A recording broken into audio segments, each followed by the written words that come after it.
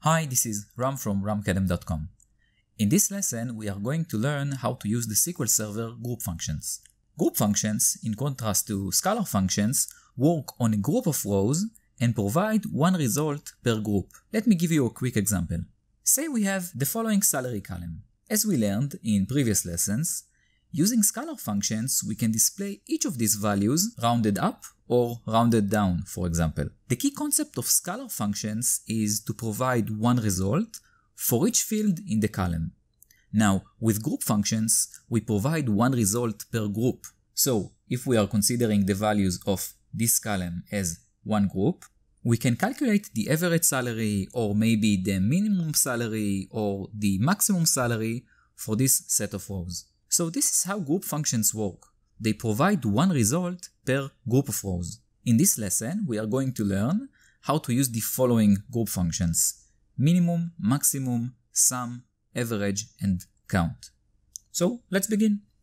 Min. The min function returns the lowest value in a set of rows. So if we say, for example, select min of monthly discount from customers, we are getting the lowest monthly discount in customers table. The min function can also operate on date values, so we can say select min join date from customers, which returns the earliest join date in customers table. We can also apply the minimum function to string values. For example, we can say select min of last name from customers. This query returns the lowest value sorted in alphabetical order. Adams is the lowest alphabetical value in last name column. For example, if we say select first name, last name from customers, order by last name, you can see that Adams appears first. Max.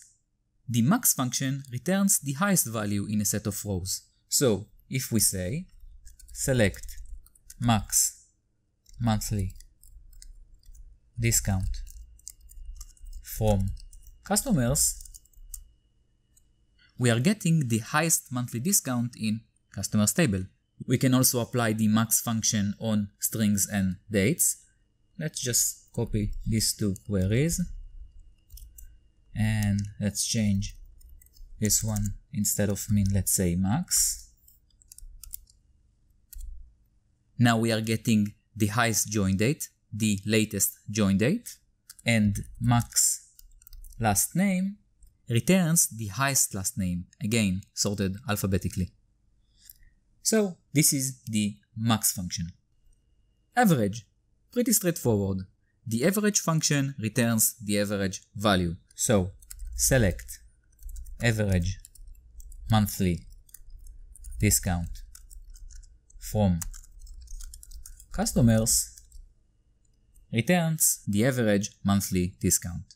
The average function can only be applied on numeric values. We cannot calculate average date or average string. Next, the sum function. The sum function returns the total sum.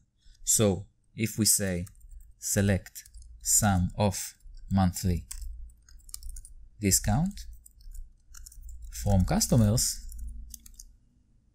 we are getting the sum of monthly discount values in customers table. Again, as with average function, the sum function can also be applied only on numeric values.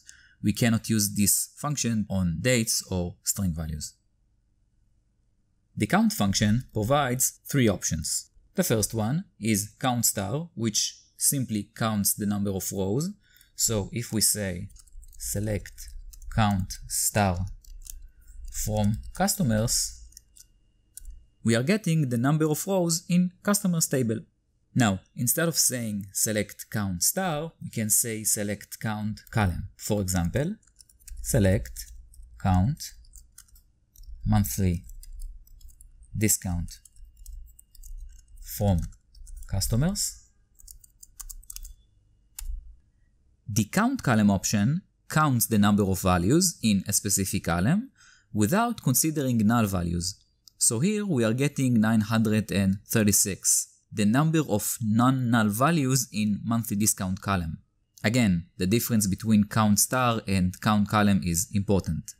The count star simply counts the number of rows in specific set of rows. This function doesn't care if in one or more columns we have null values. The count column function counts the number of values in specific column, and as we saw, it only counts values which are not null.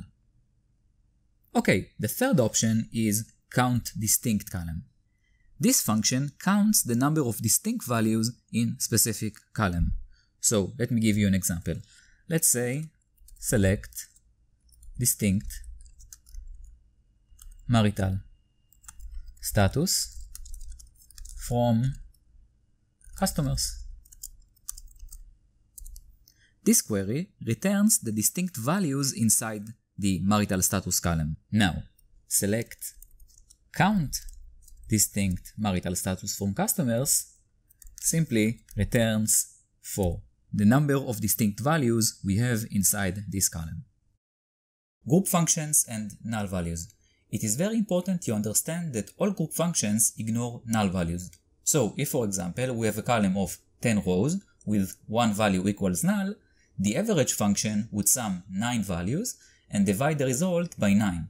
So, just remember that null values are being ignored when using group functions. So, this video was an introduction to group functions. In the next video, we are going to learn how to use the group by and having clauses. Please feel free to ask any question you may have in the comments section below, and if you are looking for a way to practice what we have just learned, in ramkedem.com you will find hundreds of exercises on many different levels. More details can be found in the video description. Thanks for watching and see you in the next video.